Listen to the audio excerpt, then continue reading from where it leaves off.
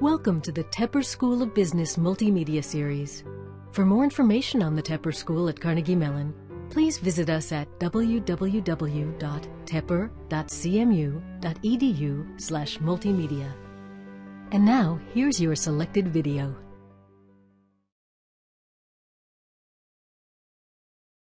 So thank you all for joining us here this afternoon. We have a very distinguished speaker with us this afternoon as part of the W.L. Mellon Speaker Series. We have Mr. James Rohr here with us this afternoon. Just a little bit about himself.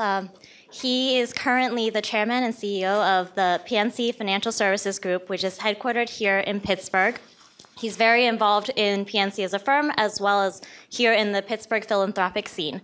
And Mr. Rohr attended the University of Notre Dame, where he obtained his Bachelor of Arts degree, and he proceeded to obtain his MBA from the Ohio State University. And upon graduating, he joined PNC in the Management Development Program, where he proceeded to hold several positions in corporate banking areas. Previously, he served as the firm's president as well as COO, and currently he is the chairman and CEO of PNC. Though he is very involved in his professional life, he is also very active through his personal and community involvement here in Pittsburgh.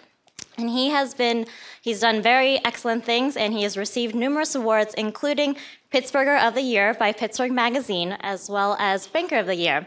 And through his leadership, PNC has actually grown into the nation's 6th largest deposit holder. Also, he is very involved here at Carnegie Mellon University. Not only is he chair for the CMU Presidential Search Committee, he's also a CMU Life trustee, as well as sitting on the board of advisors for the Tepper School of Business. Through the PNC Foundation, the PNC Professorship of Finance has been established here at the Tepper School of Business just last year, and our Professor Brendan Hollifield currently holds that position. So without further delay, I want to introduce to all of you this afternoon Mr. Jim Rohr. Please join me in giving him a warm welcome. Thank you. Wow, that's quite Thank you very much. That's quite an introduction. I don't even remember most of that stuff. That happens with age from time to time. You forget. It's great to be here. It's an honor to be here as a speaker of the W.L. Mellon Speaker Series. Obviously, W.L. Mellon was quite a fellow and was quite accomplished, and the fact that there's a speaker series named after him is really terrific, and it's a privilege to be here. It's also a little intimidating being in front of the Dean Damon himself, and obviously a number of other professors, so I can't bend the truth too much today. What's the expectation for today? If I could get three questions, if three people could raise their hands and tell me, what would you expect, or what would you want to hear about from some heavy-set guy, banker these days? Yes, ma'am. Hi, I'm Catherine Wallach. I'm a first-year MBA student. I'd like to hear about how PNC has navigated all of the regulatory challenges Okay, thank you. That's not really a problem. It's pretty easy. Anyway, yes, sir. Yes, sir. My name is Jason Orso, first-year MBA. Now we've got banks that aren't any too big to fail, but too big to prosecute. And we've got some problems with other banks in our ratings and there's monkeys. It seems pretty scary to me to think that other banks that kind of activity going on, there could be new risks introduced to the system that we just talked about. Sure. You're 40,000. By the way, any CEO who's at 40,000 feet, you don't need them. There's a lot of stuff happens underground. Third question? Thank you. Yes, sir. Andre Lewis, first-year MBA. I'd like to hear little career advice, especially since we're starting off, or changing trajectories in our career, and kind of advice you might have for us as we kind of go out into the world. Okay, great. That's a very diverse set of questions. We'll try to address a few of those. But first, let me make a comment about the world we live in today, and maybe talk about Carnegie Mellon. 6 years ago, there was no Skype. 6 years ago, there was no Facebook. 6 years ago, Blockbuster Video was the #1 entertainment company in the United States. And 6 years ago, Apple was rumored to be on the verge of bankruptcy. A lot of change since then. A lot of change, and the pace of change is just accelerating. And there's almost nothing accelerating as rapidly as just the pace of change. And I would say that, you know, if I were back to your question about careers, I think one of the things that is very exciting about being a young person today is the pace of change. Because if you want to get ahead, what you want to do is you want to get in some business that's changing. I mean, you don't want to really be the chief operating officer of the local cement company, right? Unless you own it. That's probably not bad, but if you don't own it, I mean, there's not a lot of change. You want something that's changing. You want to change something that's changing rapidly, where there's an opportunity for you to succeed and be successful, however you want to define yourself. And change is something that's moving very rapidly. We'll talk about it a little bit in the banking industry. But one of the things that's amazing about Carnegie Mellon is the pace of change at Carnegie Mellon. And you think about how Carnegie Mellon is positioned in the world today. It is really at the vortex of a lot of things that are changing, whether it's computer science or software or finance and computational finance, a number of things. The big data, this is where you come to big data, and it's also one of the wonderful places for fine arts. So it's really one of the great places to go to school because you're in the middle of all of this change.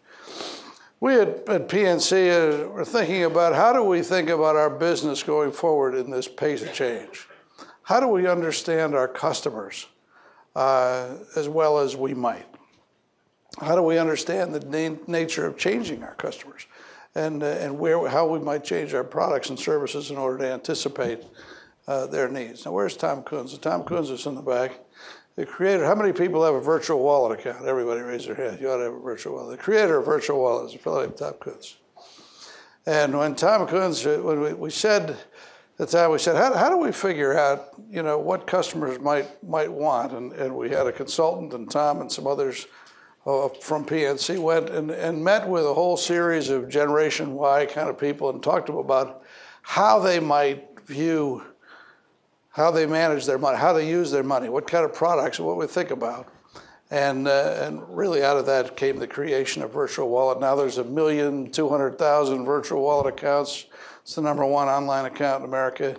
And it's, and it's fun, actually. It's fun, it helps you budget. You can punch the pig and all the stuff that Tom invented and many others. But how did we do that? We did that by doing research. But it's only scratching the surface when you think about big data. And so one of the things we wanted to do was figure out how we might continue innovating, because it is about innovation and the pace of change and innovation. And when we thought about how we might do that in a collaborative way with someone who might actually know something about it and who might have the resources and the personnel and the data to be able to help us with this, there's really no university like Carnegie Mellon to be able to do that. When you think about a university that has big data, that is innovative, has students that are innovatively minded, does a lot of research, has a great finance and great business school, now ranked number 11 in the country, where else would you want to go than to Carnegie Mellon? The other thing is that you would want to go to a university that has a collaborative nature, where people actually work across the campus on things, because this is not no offense, it's not a derivative, you just don't calculate it out, it comes out. It's taking data, trends, behavioral science, and do research in a way that would actually lead you to be able to anticipate customer change and build products and services for that.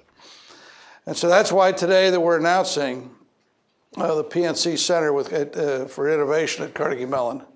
It's a commitment that we have. We're going to be investing with you and working together with you $1,100,000 a year for the next 5 years to include people in this kind of research, to be able to bring together the talents at Carnegie Mellon and the people at PNC to work on projects that actually just anticipate customers' needs. and follow the trends that we have in the country. And so we're very, very excited about it. Bob, it's just wonderful. I just can't thank you enough. Thank you very much.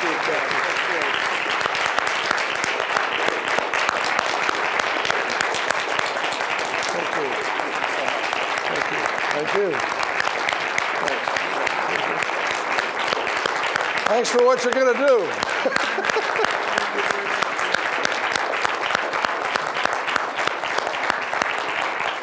Thanks, Greg.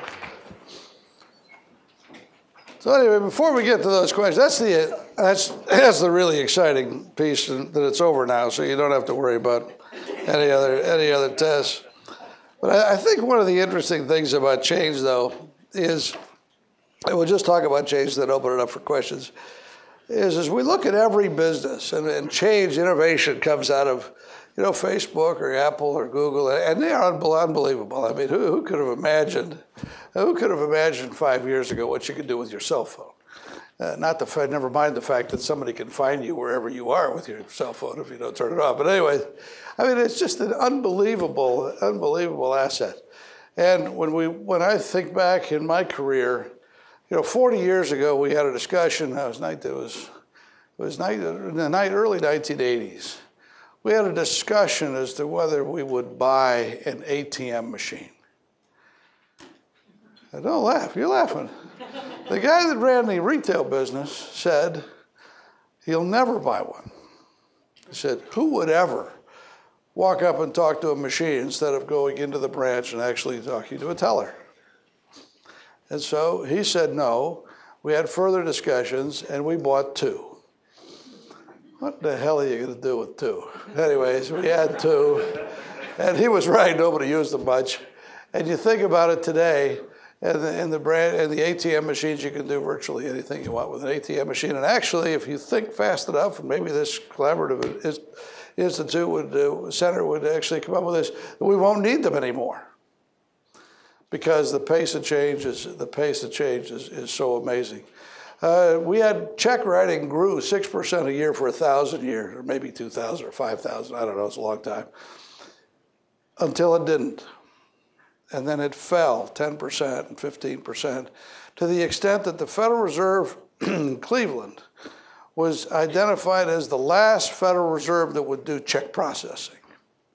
And when they closed the St. Louis check processing operation, before they could get the machines from St. Louis to Cleveland, the volume had gone down enough so that they didn't need them. It's amazing. And so it's fallen off precipitously. Online banking growing at 20% a year, and bill payment growing at 20%. And now we have this thing called the cell phone, and we now have over 10,000 items a day that are deposited with checks, just with taking a picture with a cell phone, making a deposit. Now, I ask how fast that's growing. Tom tells me it's growing he says, it's growing at 20% a month. That means he has no idea how fast it's growing. He has no idea. It's going through the roof. Now, stop and think about it for a second. We have never told anybody, we had never incented anybody to do it. Never incented anybody to do it. Costs us, how about this? Cost the county, this is right up your alley. Costs us $3.94 to process an item in a teller window. You can probably argue that number, but it's a relative number. It costs us 60 cents to process an item with a cell phone. My guess is the teller cost is low and the telephone cost is high. But in any event, it's going to go up. They'll go opposite directions as the volumes continue to move. And that's just one product. Now you have questions about whether you use your cell phone to make a payment. Now that means all the retailers have to put in different equipment, rather than use a swipe card, you use the cell phone. But that's coming. And there's just a lot of change taking place. Where it goes and how it ends, I don't know. But that's one of the things. That I think we're most interested in about this institute, is to think about our retail banking business, and how we develop products and how we market to you. And also, as you know, the internet. What age group uses the internet the most? People under 30, right? use the internet the most? What age group uses the internet the second most? Pardon? 35. People over 70. People over 70. They have time.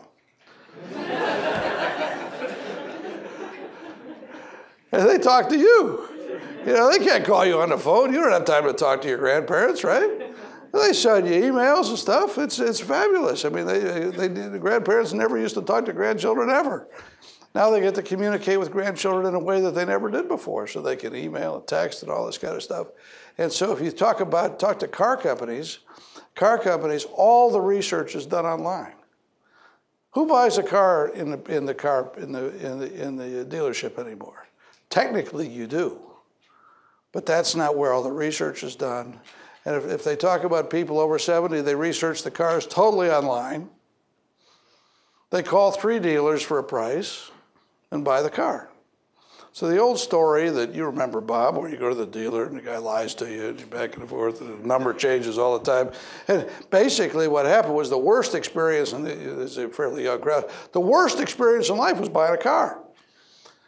Because the salesperson would give you about 12 different numbers.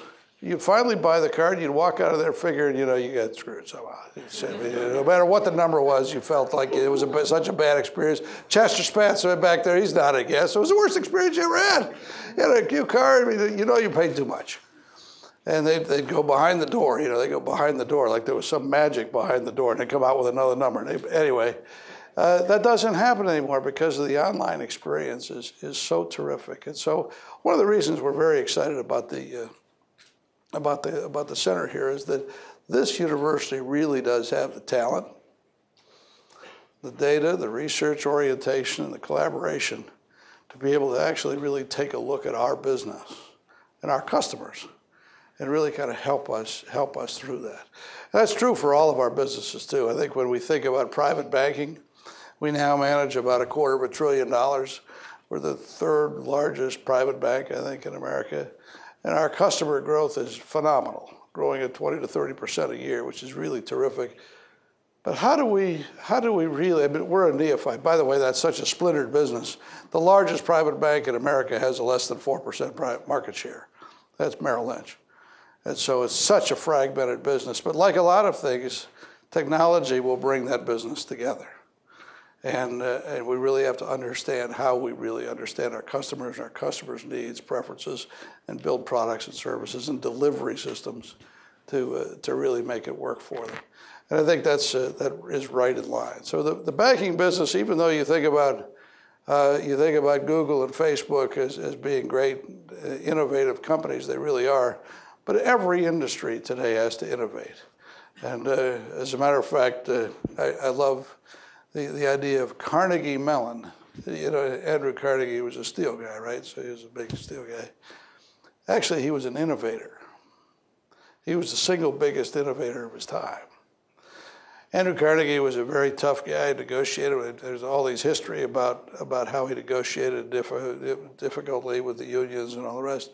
Actually, he innovated by integrating his companies together in a way that gave him a cost benefit. That was the first thing he did. But the thing that really changed Andrew Carnegie's fortune was that he found a person, the first fellow was in St. Louis, who actually put steel in the middle of iron bridges. And so what happened was it would dramatically increase the strength of the bridge, dramatically reduce the content in the bridge. You could build the bridge much more rapidly. And so what he did is he took the Homestead Works, which is across the river, built structural steel. He created a company called the American Bridge Company, which is what Ambridge is named after. So he had the structural steel, he had the design, he had the construction company, and he went to the railroads, who were expanding dramatically at the time, and said, I can build you a bridge faster, cheaper, and stronger. They said, thank you very much, deal's done, boom. And Andrew Carnegie went from a big company to a dominant player, all because of technology. And so when you think back in the history of Carnegie Mellon, not everybody writes that report about Carnegie, that he was, an integrator kind of a guy. he was also an innovator in a great way. And so it's the history of Carnegie Mellon dates all the way back to there.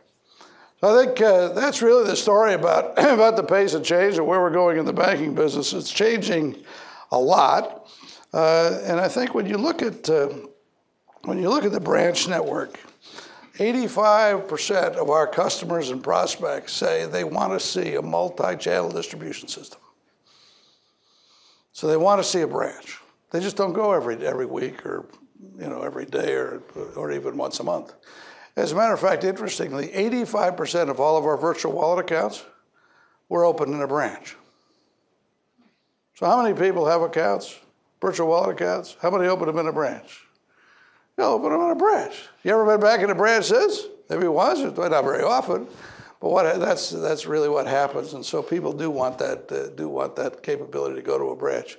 But we'll be seeing fewer branches, and we'll be seeing more online traffic and more differentiated pieces. And it's a big deal for us cost-wise, because with the industry having such low interest rates, deposits aren't worth very much anymore. We just can't really invest deposits and make much money with the interest rate. So we still have almost half of our total expense at PNC, almost $5 billion a year, is tied up in our retail distribution system. When you consider the branches, which is about $3 billion, and then operations, which is another $2 billion. So there's a lot of money tied up in that, and so there's a tremendous amount of efficiency that'll come out over time. But with that, let me open it up to questions. I hopefully touched a couple of your questions. We've got some time. What kind of things would you want to ask a sitting CEO? Finance, the first-year MBA students. Yes, sir. Hi, I'm Nanda. I'm a first-year MSCA student. What kind of career advice would you give us in order to become as successful as you are? What kind of advice would I give you for what? I missed the last half of that sentence. To become as successful as you are. As successful.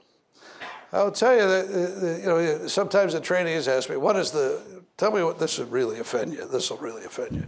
They said, what do you remember from school? What professor told you something? And I had this finance guy. He handed out his tax return in 1972. He made $1 million a year. He owned a bunch of auto companies. He was a big counselor at GE, and he had a cigar about this long. This is at Ohio State. He was really pompous. They're not like that anymore, I don't think. But this guy was really arrogant, and he'd blow the smoke. And it was a night class, and he told us. He said, "Now, if anybody misses 2 classes, I don't care if your mother dies, car breaks down, you miss 2 classes, you flunk.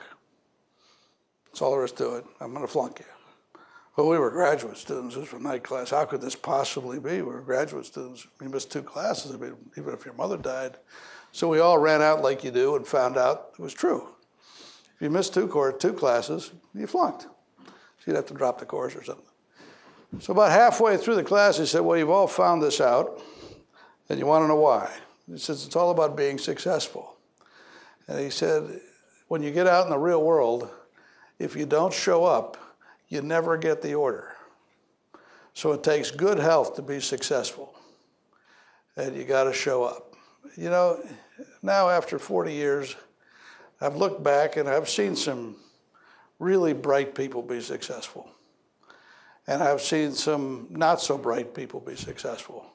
But I've never seen a lazy person be successful. And I think hard work, without a doubt, across the board, is the single biggest determinant of success. You can be lucky, sitting in my chair.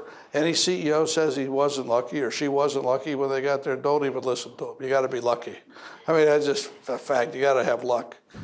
But across the board, you got to work hard. You really have to work hard. You have to manage your risks. You have to manage relationships. And I think, but hard work is the single, and that's what you learn at Carnegie Mellon. That's what you learn at Carnegie Mellon.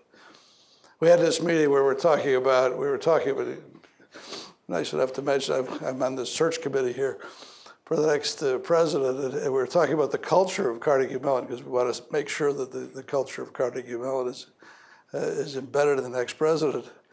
And somebody kind of said, well, you know, we have a habit of working our students really hard.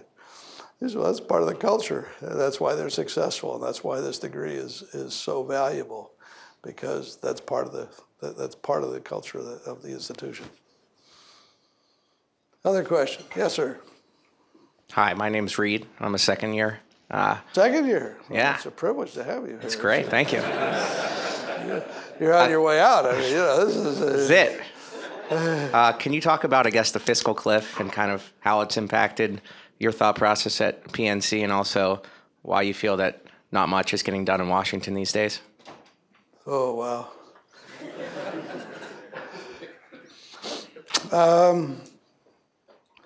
Let me just tell you, as young people who have to, this is a finance class, right? So you kind of have to balance your books at some point. This idea of $16.5 trillion worth of debt is really a bad idea. I made a speech at the Council for Economic Development where I told a group of people my age that we have failed the next generation. I believe that. Our generation did not inherit $16.5 trillion worth of debt. And our generation did not inherit a 60%, and that's the highest number you can find, high school graduation rate. And so what we're doing is we're passing on to the next generation, which is moving into rapidly a global economy.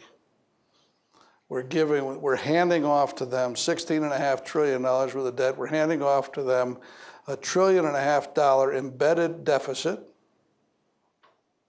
with zero interest rates. Interest rates go up 200 basis points, so the answer is the deficit goes to $2 trillion. Annually, we get downgraded by all the rating agencies, and we are no longer the global currency, and interest rates go up further. And we don't pay attention to this.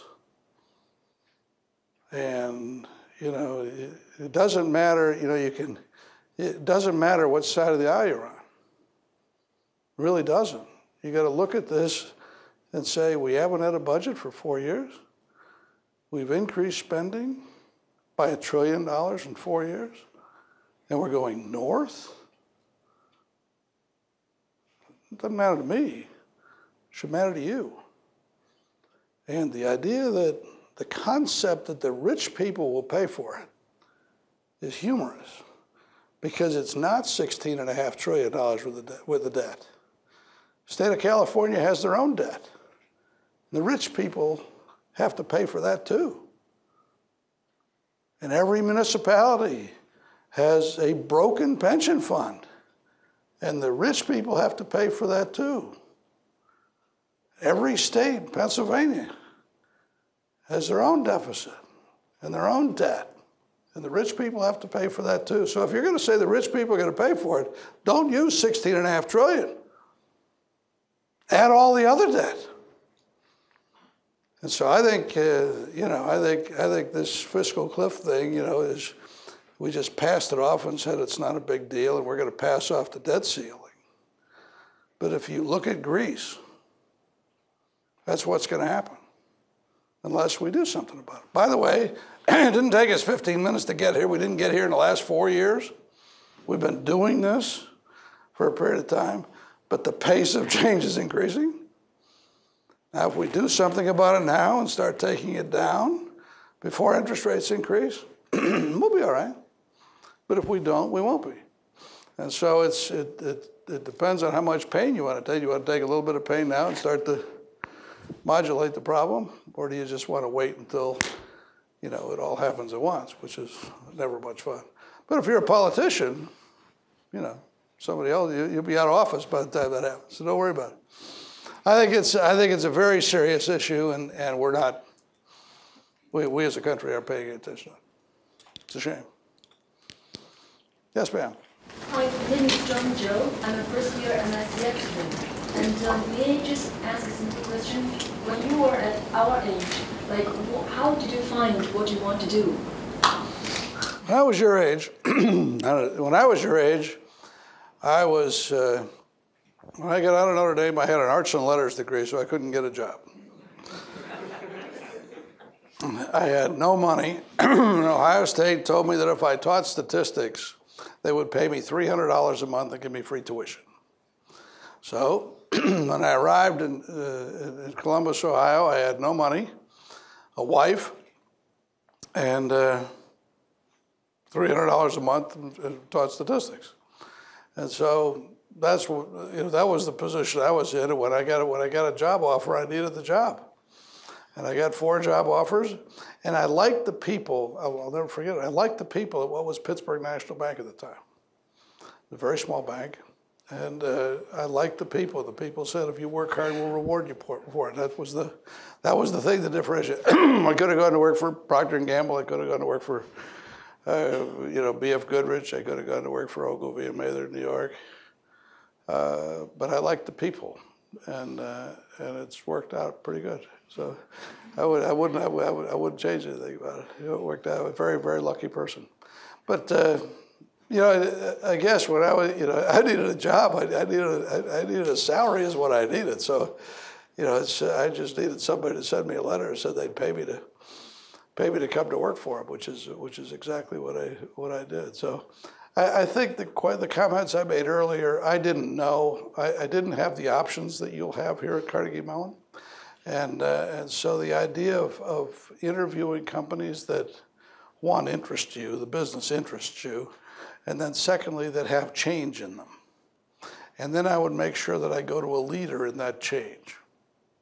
Because who knows whether you spend, I've spent 40 years at this company. That never happens, right? It's 15 minutes is a lot these days. So what you want to do coming out of school is you get all the experience that you have at the university, and then what you want to do is work someplace where that actually meets the road, where you can take what you learn and actually experience it with a company that's successful. Because the idea that you're going to take your academic experience and go help somebody who's failing, that's a hard putt. That's just hard to do. So I would say that your first step out would be to go put your skills to work with a very successful company in an industry that you're interested in, and one that has change. Yes, ma'am. My name is Michelle. I'm a first-year MBA student. Thank you very much for your support of the school. What one innovation excites you the most? Oh, my cell phone. It's unbelievable. I just got an iPhone. I didn't have one before. It's so much fun. It is so much fun. It really is. And, I have to study up on Apple tonight. I'm on Squawk Box tomorrow morning, and so we have the pre-Apple day tomorrow. So I got to learn all about gadgets tomorrow. It's going to be fun. Tomorrow is a gadget day at Squawk Box. So between 8 and 9, we're going to have a bunch of one of the coolest gadgets for 2013 plus the Apple view. So it should be a fun show, and we'll have the CEO of CSX who's going to tell us about trains. How can you beat that? I like trains. So there's just so many things that are so much fun, and the things you can view on your iPad. I think of myself. I'm not a technology adopter. But in the last 18 months, between my cell phone and my iPad, I've changed my life in a way, and it's really fun, I think. Yes, sir, in the back with the beard. Hi, my name is Konstantinos. I'm a second year. You said that you spent 40 years in PNC. Do you see? Well, career-wise, do you see that this has been changing? What would your advice be to us to stick with a company for our entire career, consider shifting from one company to another every 5 or 10 years? How do you see the climbing, the corporate ladder within the same firm for one's entire career, progressing, in our days? I don't think it happens much anymore. Tom Kuntz, Tom's been with us for a while. I don't think it happens that much anymore, from what I could tell. But I was very fortunate in a way that my job changed a lot. we go way back years ago. I was going to go open the New York office. We never had an offsite. I was going to open the New York office, and I got promoted into a different job just before that happened. So we sent a guy to open the New York office. You know, he went broke and got divorced, and his life went in the tank. It could have been me. I mean, it could have been me. Probably would have been. You know, I mean, probably would have been. I was fortunate that way, but I was given a different job, and I guess my job progressed in a way that I was given a number of opportunities along the way. So that when I got bored, before I got bored, or just when I was getting bored, I got a different opportunity, which was good. And then the whole industry changed. Now, if I would think back and say, okay, now I'm still doing the same old stuff, and we get to 1983. We merged with the Provident Bank. We bought the Provident Bank in Philadelphia, made a $10 billion bank, $10 billion bank. And that was the largest banking transaction in the history of the United States of America. It's 1983. Well, then we started consolidating banks across the state and then across multi-states, and businesses changed, and it gave me a whole series of growth opportunities that if the company had just been the same and had been growing organically, I probably would have left. Yeah, I probably would have been bored and left. But who knows?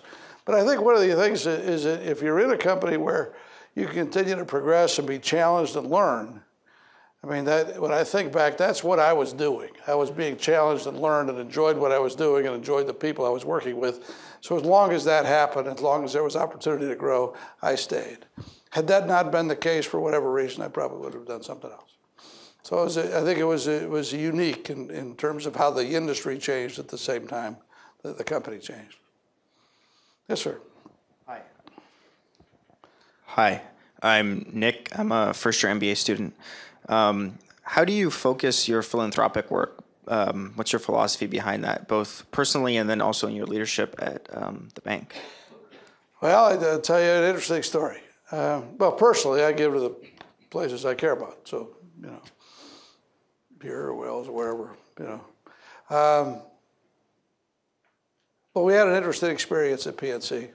In the early 2000s, very early in my career as the CEO, I asked the question, and PNC has always been very philanthropic. We've been named the #1 most philanthropic company in the United States of America by the New York Committee to Encourage Corporate Philanthropy. Reading is fundamental. There's a whole series of things we've won about being charitable.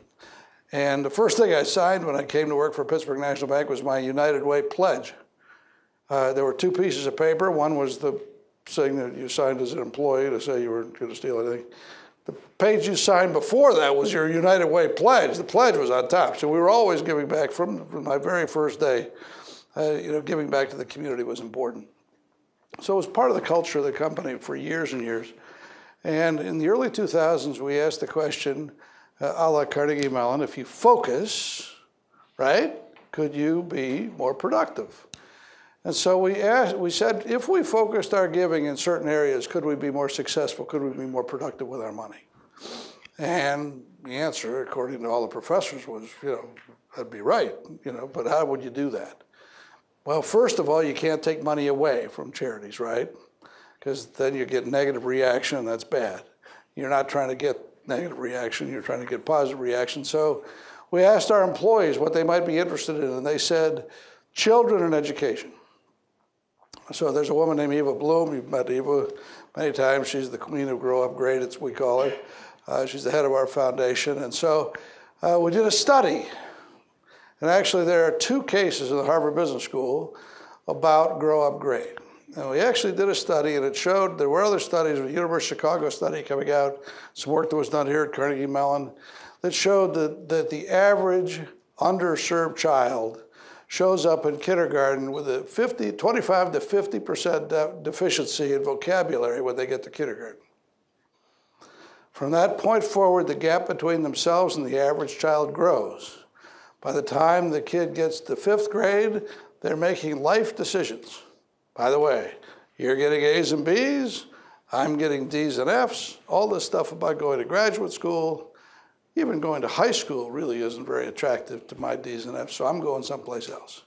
The studies show that for every dollar that we spend, that we invest in early childhood education, the society gets between $17 and $27 back in lower incarceration, rehabilitation, and welfare payments.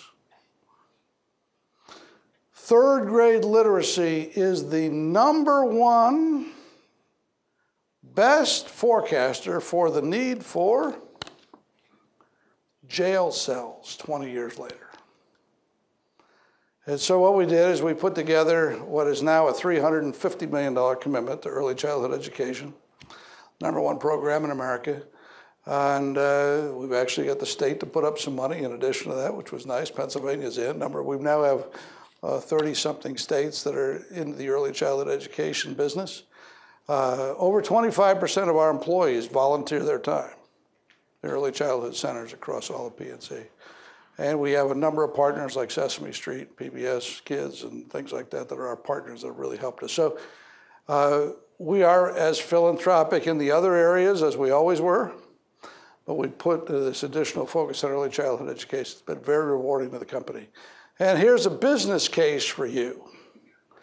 Customers who identify with early childhood education and Grow Upgrade have a 90% probability of being committed customers, which means they do more business with us and they're more loyal. And employees who identify with Grow Upgrade have a 90% probability of being committed employees, which means they have higher performance, lower turnover, less training, So it's good business for Grow Upgrade as well. So it's a great thing for us. That philanthropy has been great for us. Other questions? Yes, sir. Thanks. My name's Mark. I'm a senior in the undergrad program. I'm just curious how it got. You're undergrad? Yeah. Whoa.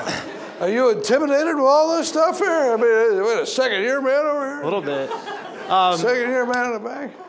I'm just curious how a guy from Cleveland lasts in Pittsburgh for 40 years, you know. Oh, that was and rough. Are you a Browns fan? Well, I was. Okay.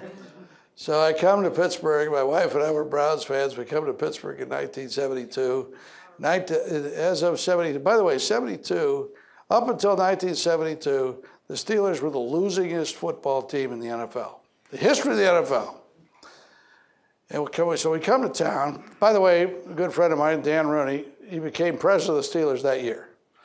So the old man, Art, was running the Steelers prior to that. The team was terrible. The Browns had been really good in those days while I grew up.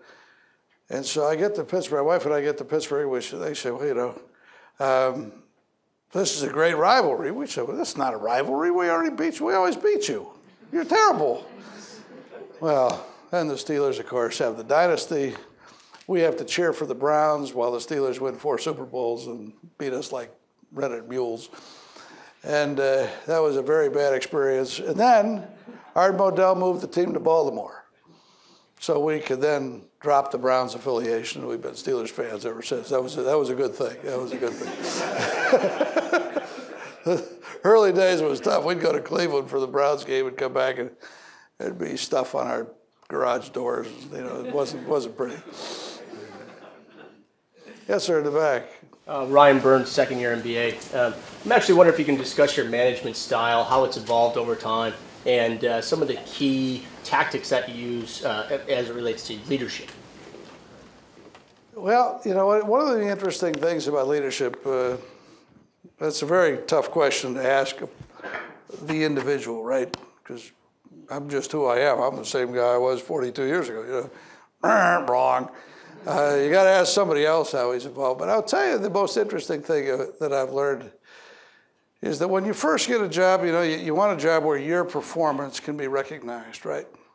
And so you go to a company where you're doing whatever you're doing, and you're growing, and you're getting ahead, and you're getting promoted, and then you're in charge of a group of people, you know, but you personally can still move the numbers, right? You can do something. You can think of cost-saving things. You can generate more customers. You can do whatever and you can move the numbers for the group. And then there comes a point where you can't.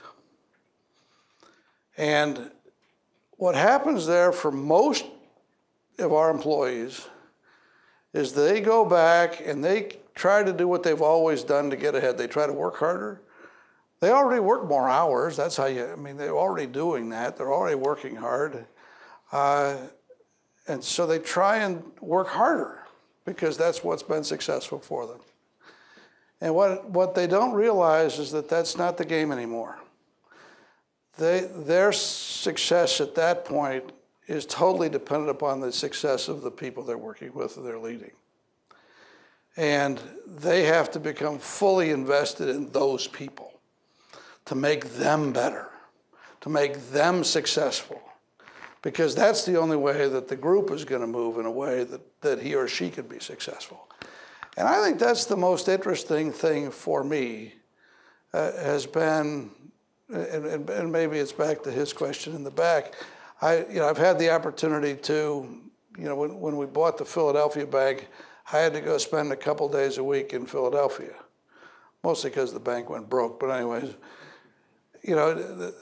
and I had to be different because Philadelphia and Pittsburgh in 1984 was as different as, Saskatchewan and Cleveland. I mean, they hated each other and didn't want to work together. And so, I think it caused me to rethink how I worked with a different group of people. But you have to be invested in them. And that to me is the leadership thing that was most important. Is that once you find out that they find out that you want them to win, they'll follow you. If they feel that all you want to do is use them to get yourself ahead and leave them behind, then that's a tough part. And that's true whether it's a small group or a larger group. The larger group wants to be successful as well. And so they want a leader that wants them to be successful, not just himself or herself. Now we have time for one more question. Oh, last question? Yes, ma'am? Hi, James. Okay, thank you. I am a PhD student, actually. Oh, well, now, the best for last. Now I'm intimidated. Please don't. Okay, I actually have a question related to the thing that you mentioned, that you like your new iPhone and you like innovation. So I'm doing some research regarding mobile payment, and I would like to listen to your view about what's the future about the mobile industry, the mobile payment industry, and what kind of role PNC is going to play in this new game. Thank you very much. Yeah. Let me go back. Let me try and tie together some of the other questions that we had at the beginning. I think we talked about, he asked about some career advice. We had a question over here about regulatory change. And then we had a question over here about risk. And I think that all comes together in the payments business. Payments business is changing very, very rapidly. And as I mentioned, 20% online bill pay. We got this thing growing 20% a month, according to Tom. That's just going through the roof. I think the payments business is going to change rapidly. Also, we have new players. Okay, so we have Walmart that comes in and does a deal with a $1 billion bank and is sending $1 trillion worth of payments through the $1 billion bank.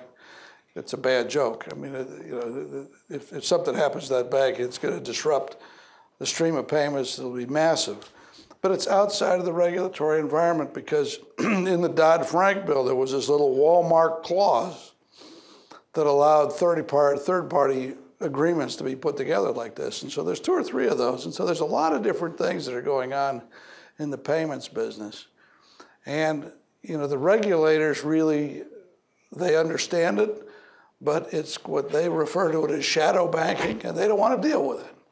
They don't want to deal with it because they're concerned about it. I sit on the Federal Advisory Council with the Fed, and we meet quarterly, we talk about this, and they're not sure what to do about it. And the fact that we have fragmented regulators makes jurisdiction questionable. And now we have all these DDoS attacks, right, where all your online service has been slowed. Now, we haven't crashed as yet, so they keep coming back at us. We've now been attacked more than anybody else because we haven't crashed. Well, maybe I talked to some other CEOs. I think we're just going to crash. Oh, then they won't come back. I don't think that's not. Hey, he might be right. I don't know. That's not our strategy so far. But nobody's gotten a hold of any account information yet. to my knowledge, than any bank. But these people aren't kidding around. These people aren't kidding around. And so all this changing technology, I think, Tom, we had 96 gigabytes a second. This is, this is not for the faint of heart. And so sometimes you talk about banks too big to fail. In the new world we're going into, there might be a bank that's not big enough to protect itself.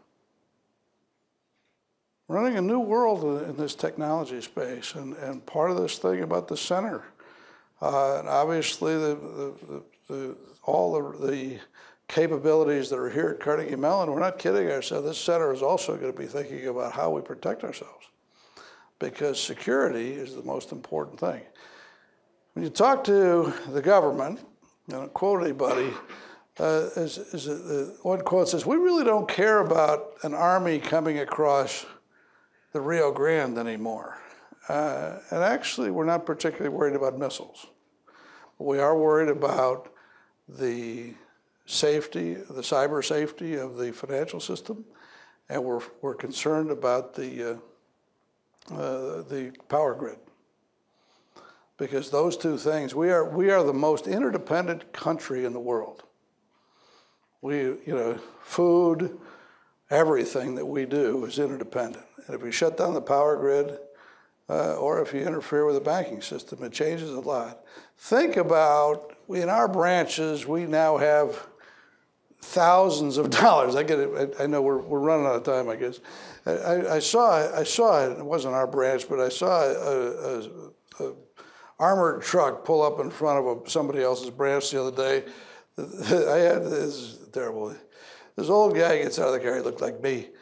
And he's all by himself, and he goes in the back of the truck and opens the truck and goes in the truck and gets out a bag of money and leaves the back door of the truck open and goes into this bank branch and gives them the back of the money, comes back out and closes the truck and drives away.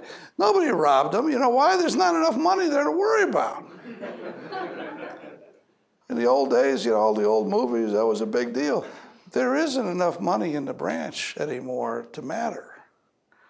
And so if you think about shutting the power grid down or the banking system down so that ATM machines and swipe cards don't work, there's not enough, you can't go in the bank and get enough cash to operate this economy because all the cash centers have been shut down. And the Federal Reserve has shut down all their cash centers mostly. So it's a different economy. We have to worry about that. And I think those things, whether it's regulation, and regulation's changing a lot. I mean, we spend a lot of time in regulation. It's massive change. But I think regulation and technology will have a lot to do with what happens with the payments industry. And I will tell you, we had Paul Kaminsky here the other day. Paul's the chairman of RAND, and he's on a whole, he was one of the original developers of the stealth fighter. He's on all of these secret, committees. He was on television the other morning. We had dinner with him the night before. His prediction was that there would be a Pearl Harbor cyber attack before our government does something about it. Because if I think about Dodd-Frank, there's a lot of good things about Dodd-Frank. We really needed a systemic regulator. We needed people to look at non-banks. I mean, there's a lot of good things about Dodd-Frank. The one thing that's not good about Dodd-Frank is that there are 5 to 7 different institutions, jealous institutions, trying to implement it. And that makes it very difficult, very, very inefficient, and what could be very ineffective.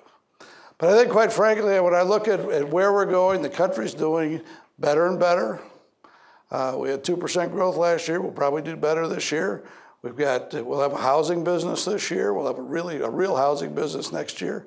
And I think from an employment point of view, which is real important, I think the demand for Carnegie Mellon students has never been higher, and it's never been higher from PNC. So come join us. Thanks very much, everyone. Thanks, guys.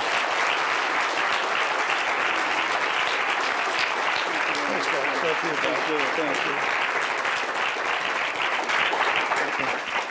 Before you all go, I just want to take a moment to, first of all, thank Jim for being here today at the W.L. Mellon Society, or W.L. Mellon Speaker Series. Thank him for his time. But I also want to, on behalf of the faculty, the students, and the administration of the university at whole, thank you and thank PNC for the very generous gift and the support that you're giving us that will allow us to establish this new PNC Center for Financial Services Innovation. As you said before, this is a university that is outstanding in many areas, and it really is a university where collaboration and interdisciplinary work very well. And this center, which is going to be a university-wide center, will allow us to exploit our expertise across computer science, engineering, business, public policy. So it's an exciting opportunity for us, and I want to thank you again for the support that you personally have given us, and PNC as well.